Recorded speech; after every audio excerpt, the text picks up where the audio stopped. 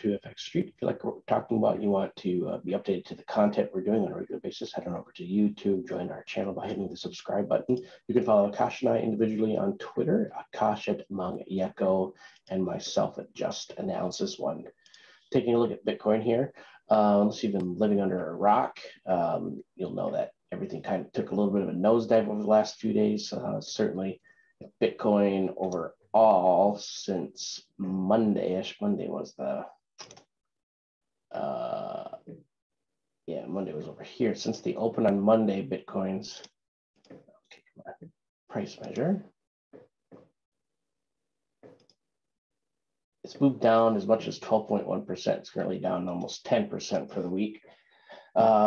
Really just ending up matching kind of the lows that occurred back on December 4th, December 4th, December 5th, depending on the day for you. But yeah, I mean, it's just kind of developed a double bottom there. I really don't see any major change here at all for me, at least as far as my outlook is concerned. Still looking for bullish price action to occur and a resumption of the bull trend.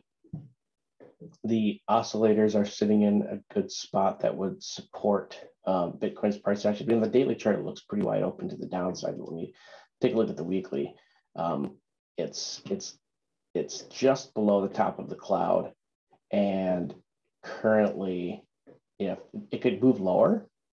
So it could move lower to test Senko Span B, the bottom of the cloud, at 37K. That would be the kind of max pain extreme, though. And that would be the first test of Senko Span B since May of 2020. That'd be the first test of it. And this is the first time it's fallen back into the cloud, and the first time it's been inside the cloud on the weekly chart since June of 2020. So that's been a while. And the Chiku span's still above the candlesticks here. So, I mean, things are still healthy, but if Bitcoin drops below the cloud and then the Chiku span drops below the bodies of the candlesticks, and if it gets down to 31,000, boof, that would be ugly. That would be very, very ugly. That could trigger some massive downside movement. But on the weekly chart, we're getting to the extremes here in the optics bands. We're already coming off of some lows here in the composite index, and the RSI is not even oversold yet. The RSI has a little bit to go yet to hit the first oversold level in when it's in a bear market levels. So it could come down to 37K still when I'm looking at it. But otherwise, really, I just don't see a whole heck of a lot to anything else other than it's looking like more like a liquidity grab, and then we see it bounce back up. So downside risk limited to 37K, upside potential probably limited to the weekly Tenkan-sen at 54,500. And that does it for me on Bitcoin. I'll pass it off to you, Akash. Thank you, John.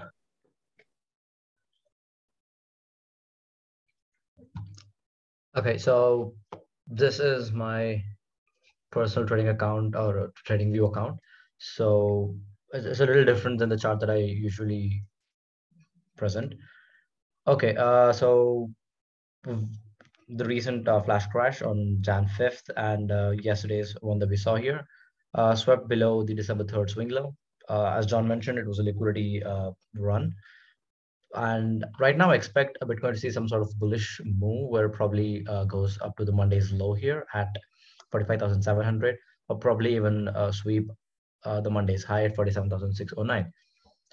For now, I believe either of these two levels are going to be swept in the short term. I'm not sure if it's actually going to go above to the previous weekly high at 52,150 and collect liquidity resting here above the double tops.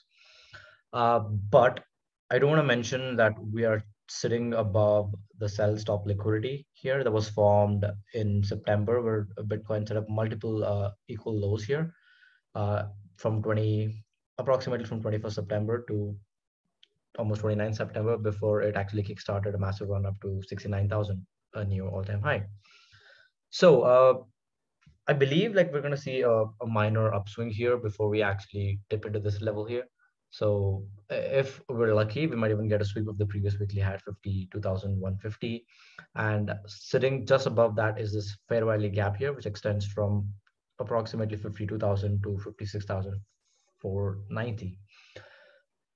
So if we flip above the previous weekly high, flip it into a support level, I believe there's a good chance we could tag 56,477, right? But I'm just gonna be a little conservative, and if I do want a long Bitcoin here, which I've already done, I'm gonna take profits at Monday's low, which is 45,700, and take off the rest of my position at 47,609. So that's about it. That's my take for Bitcoin from a shorter term perspective. This is the bullish outlook.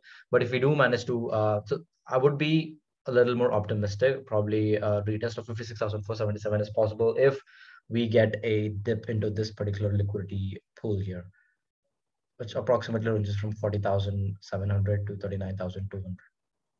So yeah, that's my take on Bitcoin. Awesome. Well, thank you everybody for watching. Please don't forget to like, comment, and subscribe.